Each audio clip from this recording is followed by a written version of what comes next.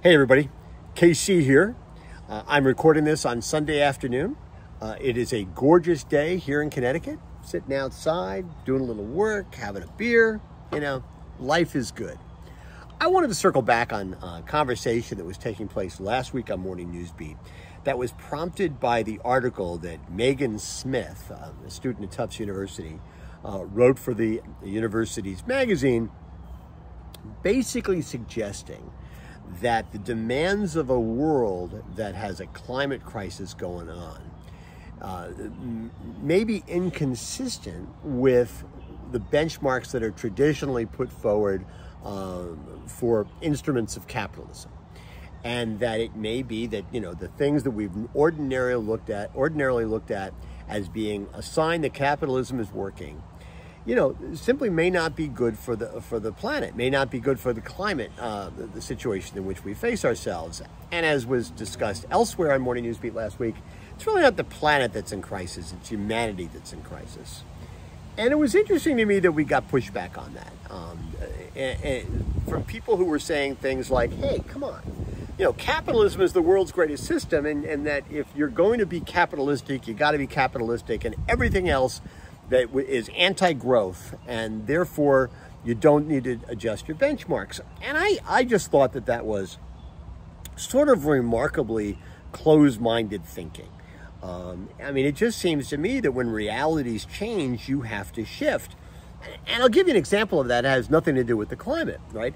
How many companies are there out there that talk about customer service, and yet everybody from the store managers right up to the CEO are compensated based on how low they can drive their labor factor.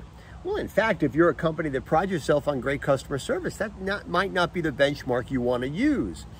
I mean, it just seems to me that benchmarks need to be adjusted to account for reality and to account for strategies that may not be in sync with how every company thinks. I mean, think about Jim Sinegal for a second at Costco. Or Jeff Bezos when he started Amazon, right? They would always argue that, hey, listen, if you're interested in a short-term investment return, you don't want to invest in Costco or Amazon. Jim Sinegal used to react to the people who would say, boy, if you could just raise your margins by 1 point, and lower your labor factor by 1 point, it'd be amazing. He'd say, no, that wouldn't be good for the company. It wouldn't be good for the customers. It wouldn't be good for my employees. I'm not going to do that. And eventually the stock market will catch on that this makes us a better company. And in fact, he was right about that. So it seems to me to be short-sighted and sort of naive to say, no, listen, whatever the tunnel we're on as a capitalistic society, we're going to stay within the confines of that tunnel, and we're not going to think differently, even when reality demands it.